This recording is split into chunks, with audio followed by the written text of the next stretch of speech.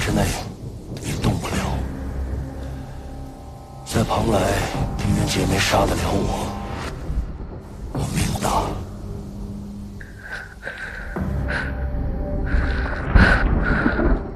你杀了李帆，他死不了，他不该泄露我的秘密，总得给他一点惩戒。你就不怕我将这一切都告诉冥府？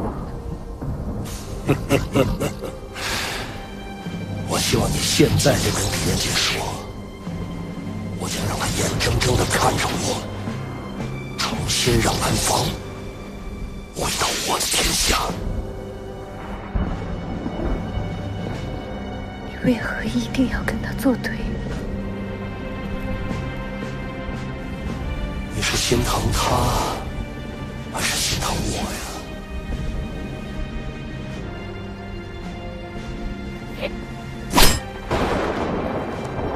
你还记得我教你的并州小调吗？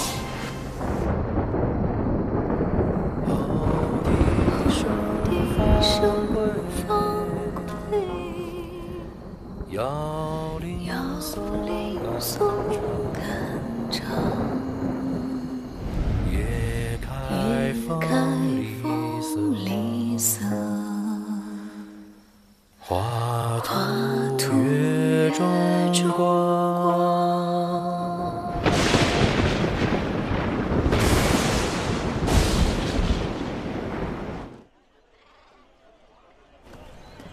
湖南人心健看明，贪嗔痴无爱与恨。天天，自己想一下，谁要跟这几个字扎样，我都活不了了。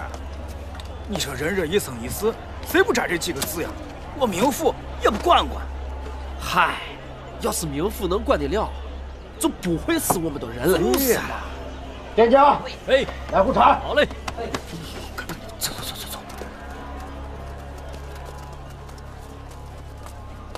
老渔民，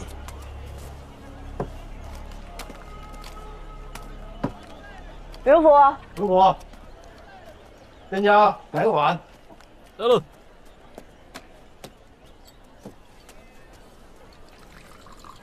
这怎么回事？这我专门给你留的。什么呀？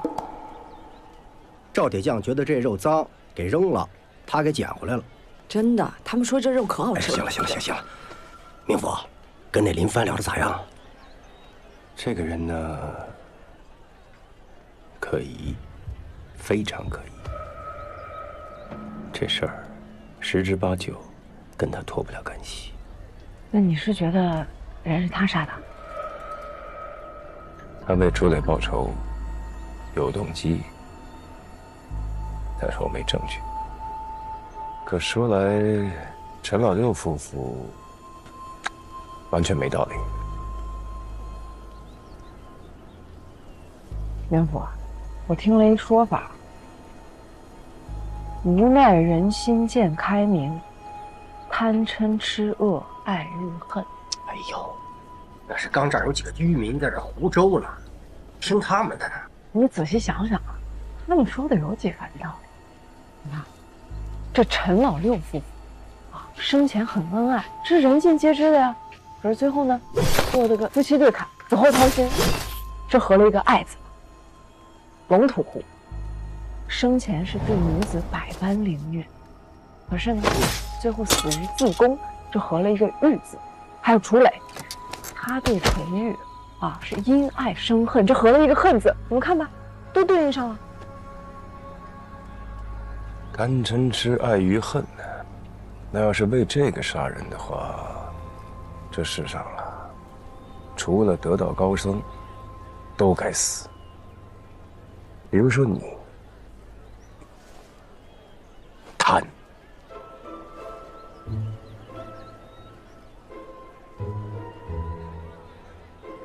可是他们说这肉真挺好吃。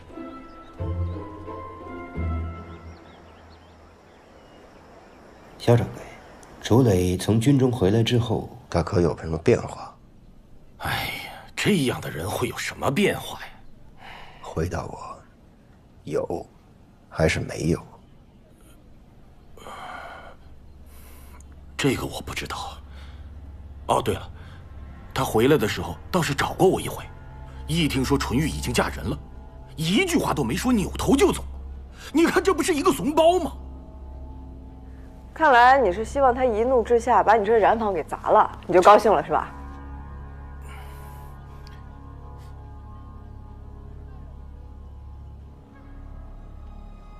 带我去纯玉的房间看看吧。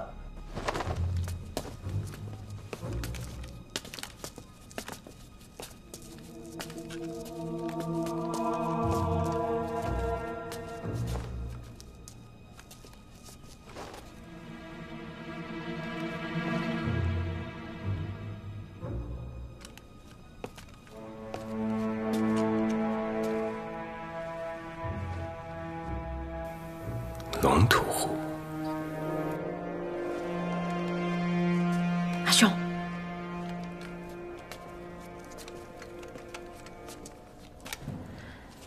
你说，如果这楚磊啊真的像林帆所说的那么残忍，那么不择手段，那他为什么放过萧掌柜一家，只单单带走纯玉啊？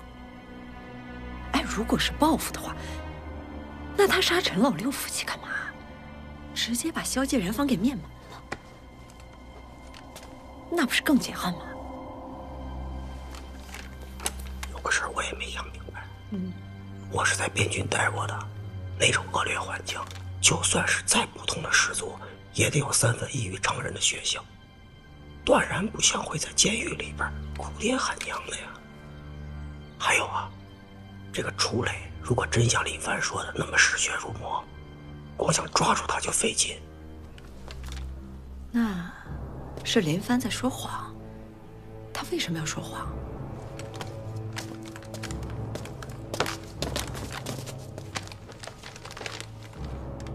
萧掌柜。哦，明府，这不是本地的纸吧？这个是同康村生产的竹纸。啊，明府有所不知，纯玉生前的婆家就是同康村的朗家人，这个是他们当年送来的礼物。纯玉出事以后，由于生死不明，他们便一纸休书，把纯玉给休了。从此我们两家再无来往。是我大意了，我竟然忘了纯玉的婆家。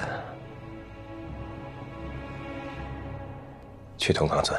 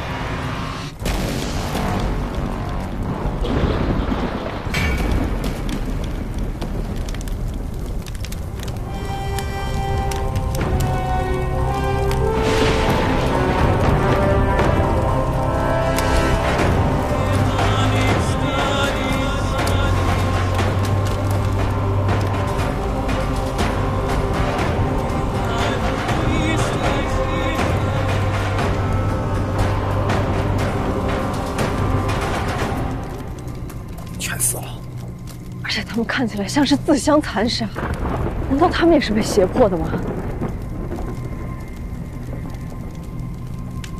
龙虎夫妻、龙吐虎都是被一人胁迫，可一个人如何能够胁迫得了这一整村的人？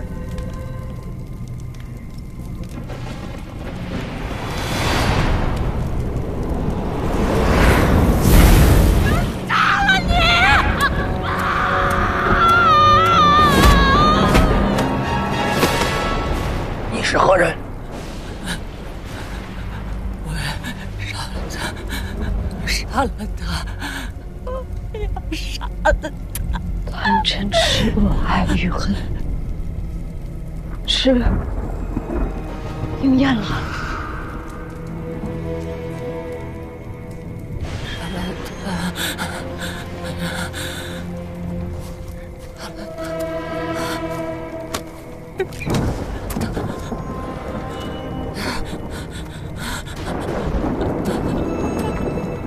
开始。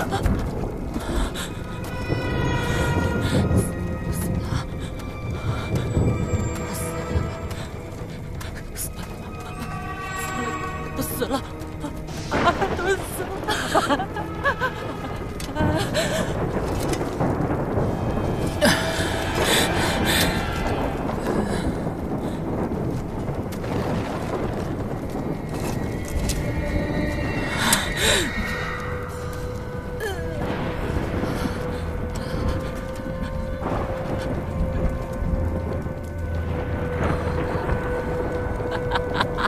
都是我的，都是我的。啊！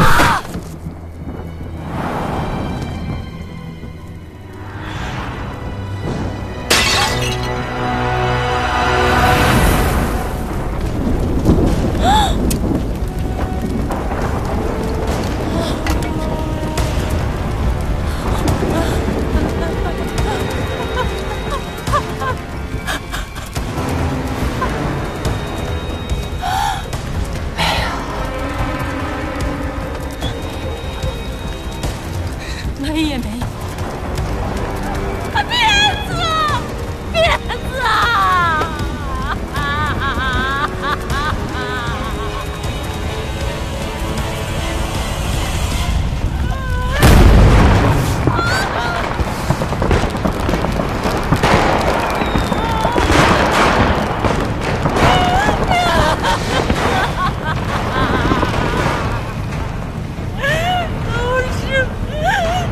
是骗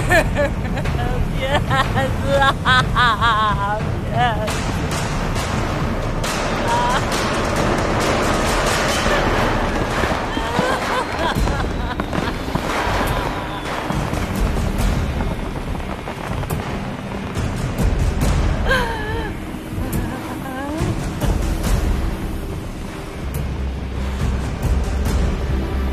这个楚磊如果真像李帆说的那么嗜血如魔，光想抓住他就费劲。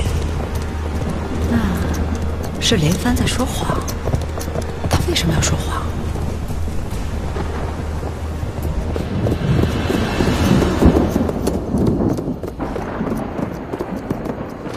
林帆，林帆，林帆，你。屋里呢？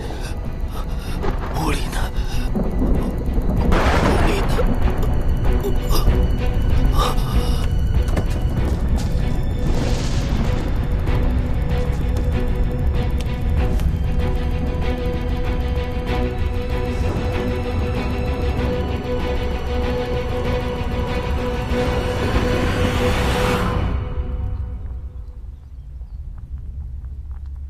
你见过黑夜，却从未对我讲过。那首滨州小调，是他教育你的，只是调音教曲的关系而已。而且我之前亲眼看见他中箭跌入海中，以为他早就死了，所以就没再提起。那林帆呢？你对他起疑，为何也不对我说？不过现在看来，确实是我误会了。说也不说，也没什么关系。你还是该对我说的，那样便不至于在石江府遇险。明府，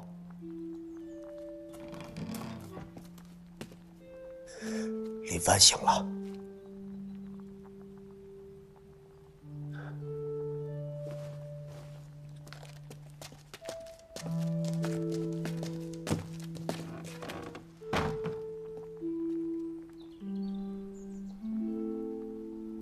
摩擦大麻的了，好好休息啊。谢谢啊。哎，明富，已经给他把药都换好了。辛苦了。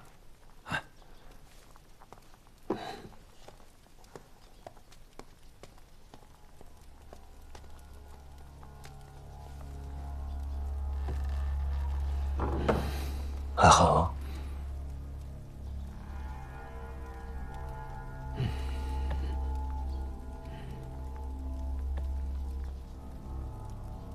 昨夜之前，我几乎已经认定你就是凶手。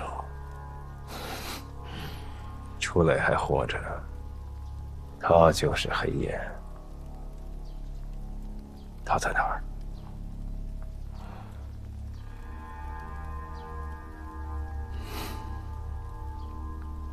他都已经动刀捅你了，你还要替他隐瞒吗？我俩是同袍之谊，亲如兄弟。这话是从你冥府口中说出来的，你现在让我背叛于他。伸张正义，何来的背叛？什么是正义？不枉杀无辜吗？什么是无辜啊？报与复仇，无有完卵。出来叫你的。冥府，我不是不告诉你他的行踪，我是也真的不知道。你现在人在我的县衙里，任何人都不可能伤害你，你不需要有任何顾虑。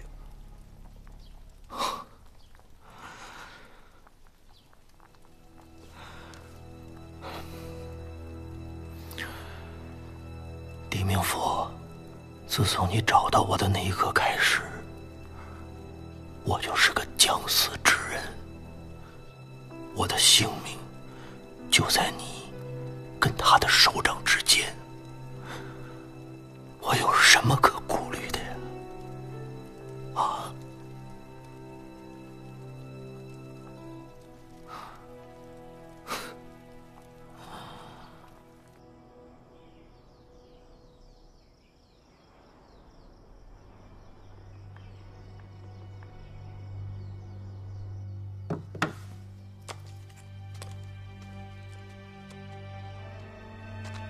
元福，我看了，没有闯入痕迹，也没有打斗的痕迹。这些利器也没有一样与刀口相符的，看来凶手把凶器带走了。之前林帆昏迷的时候，也留意过他身上啊，也没见有黑焰的印记啊。是黑焰，就必然会有印记。看来真的是我想多了。这个林帆呢，就是个局外人。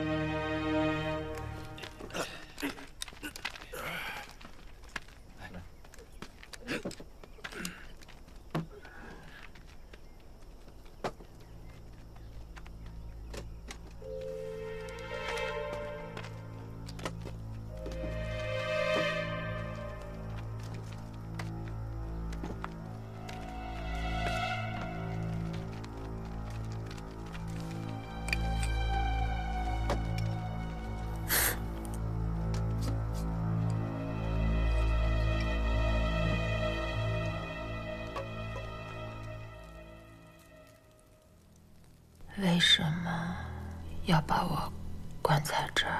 同冈村全村皆死于非命，唯你一人独活。在了解事情真相之前，你只能在这儿。我儿子呢？他死了吗？死了。死了。死了。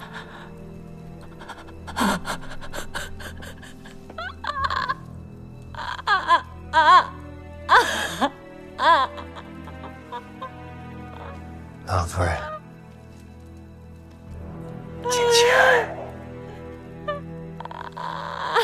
我需要你把同康村发生的事情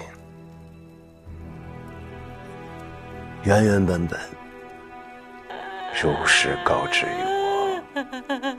你们同康村究竟发生了什么？皆因3日前，有人在村子里被井上贴出了一张告示，那上面说那口井已被投了毒。这到底谁贴的？烂嘴烂牙，不得好死！嗨，我今天早上就看见了，这井水啊，天天有人在喝。如果真是有人下了毒，咱们全村一个人都活不了，简直是胡扯！真的假的？帮我看一下头。咋了？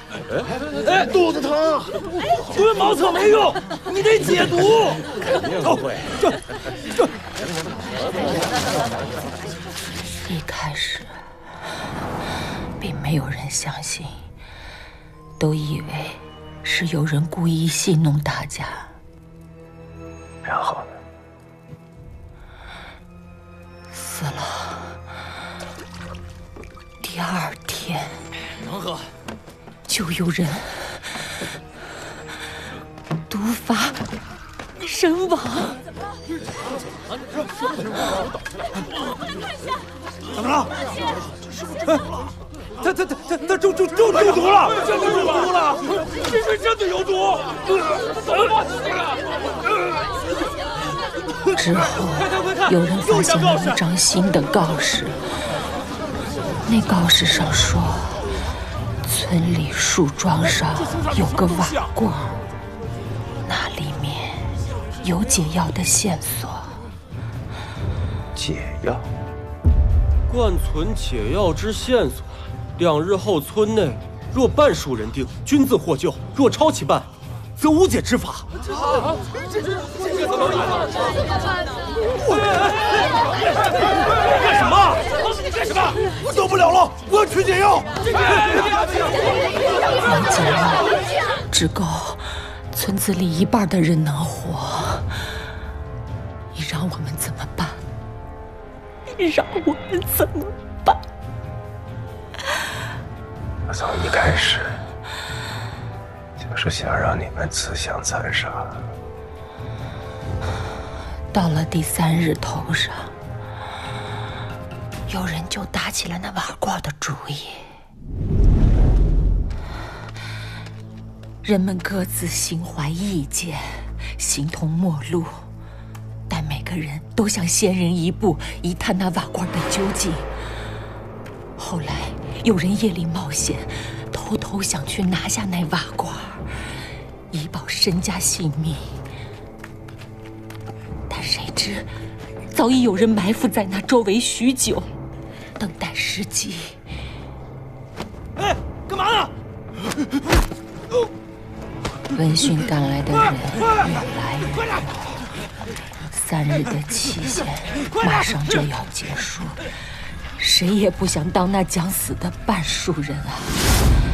人们就开始猜忌、僵持对峙，对生的渴望，终于把每个人都变成了恶魔。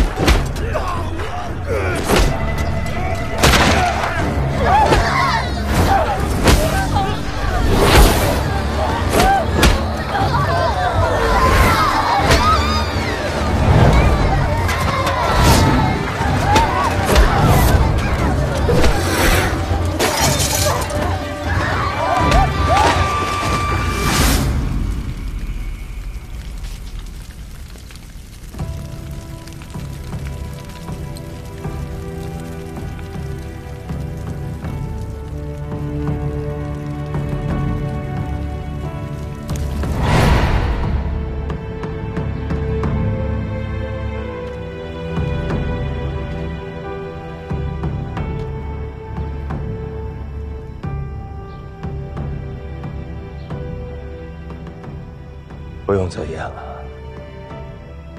若真是中了毒，又怎么可能还要经历互相搏杀？灵甫，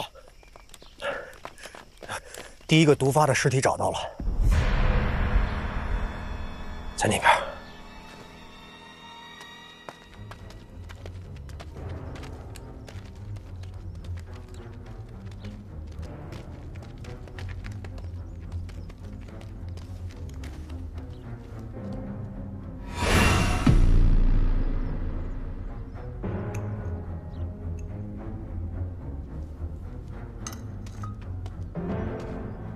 回应。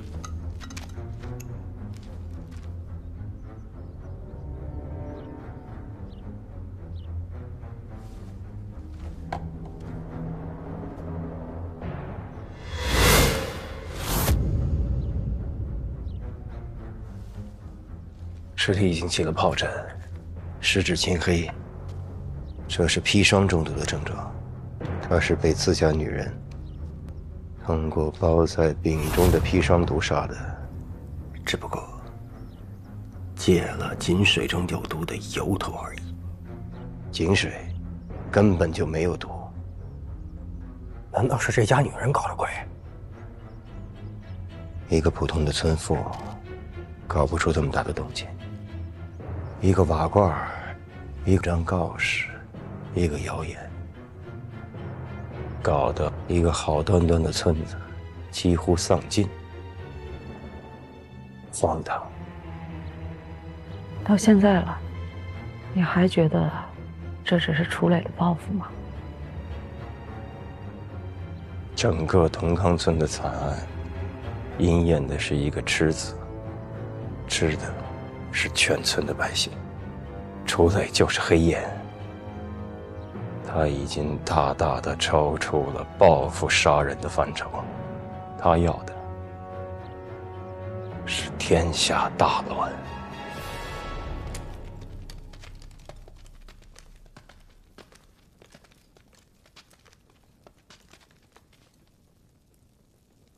老夫人，纯玉，听说过吗？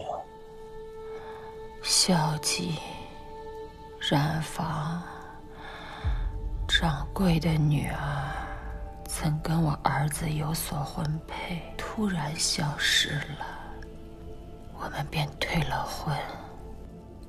楚磊，听说过吗？如果我说同康村的事情是有人要向你们朗家寻仇，你信吗？什么？你再说一遍。为什么？啊？为什么？为什么呀？是谁要向我寻仇啊？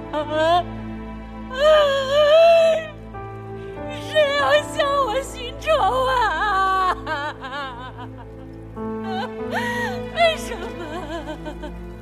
把郎夫人放了，你说在县衙给他找间屋子。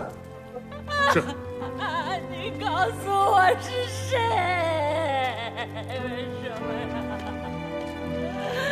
我的儿！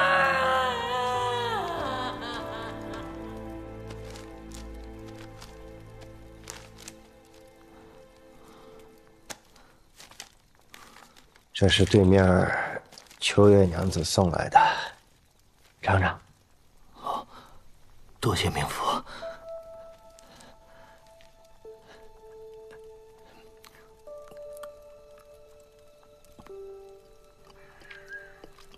不好吃。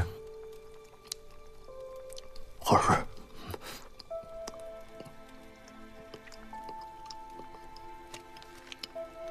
不好奇我最近查案子的情况吗？冥府要查出什么线索，自会告诉我。同康村被屠了村了，仅1人幸免。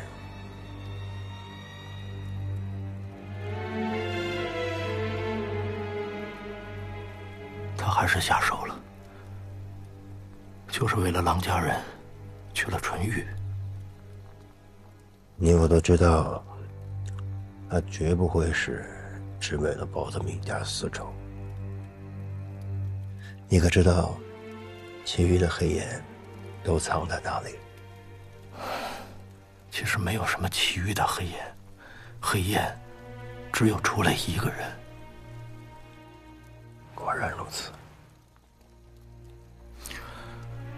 黑焰其实本来人数也不多，但是个个呢才智超绝，手段狠辣，所以江湖上这些个大大小小的帮派都愿意臣服于他，受他调遣。这几年呢，楚磊遣散了他的手下，很多人隐遁江湖，很多人当了帮派的首领，看着黑焰微乎甚微。其实楚磊一个人，他就掌握了整个南方所有绿林盗贼，让他们为非作乱，但偶尔呢，他也制衡于他们。那他这么做有什么好处呢？不需要什么好处，他不是为了一己私利，他只是希望南方成为他所希望的样子。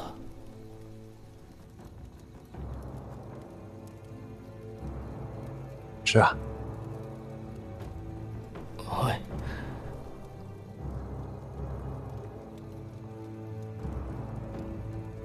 我想跟他见一面。他若现身，自会现身；他要是隐藏，我也没有办法。你今日对我所说的这一切，已经让你身临险境，我定不会负你。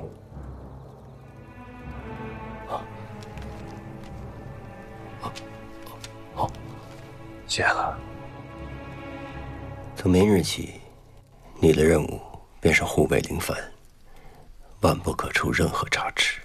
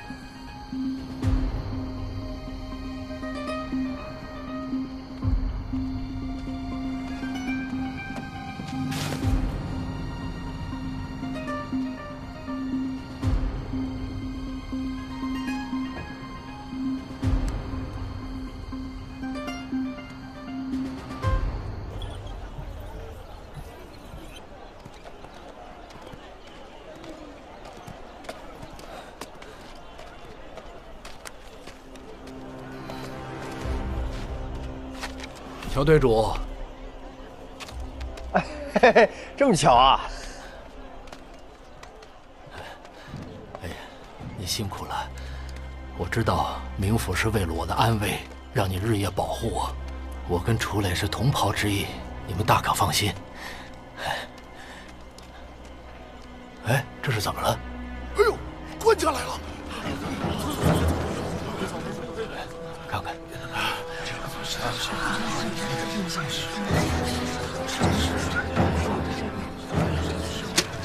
太猖狂了！告示：从今日起，限期5日招收黑焰起众，5日后非黑焰起众者，杀。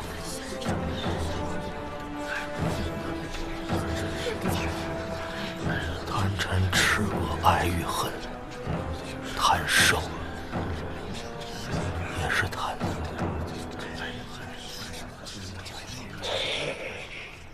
最近街上不太平，晚上别自己出来了啊！什么可怕的？你让我省点心吧。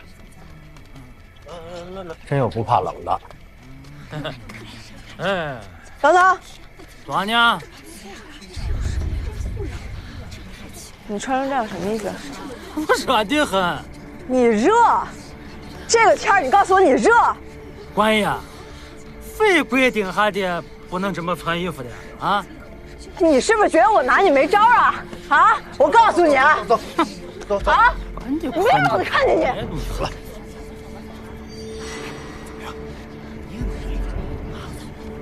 这也太猖狂了啊！我看啊，就应该把所有文片案除案人全抓起来，我看谁还敢违。你凭什么抓人家？人家没犯法，就算你现在抓，你看看这来得及吗？我也不能放任就不管吧？啊，这算怎么回事啊？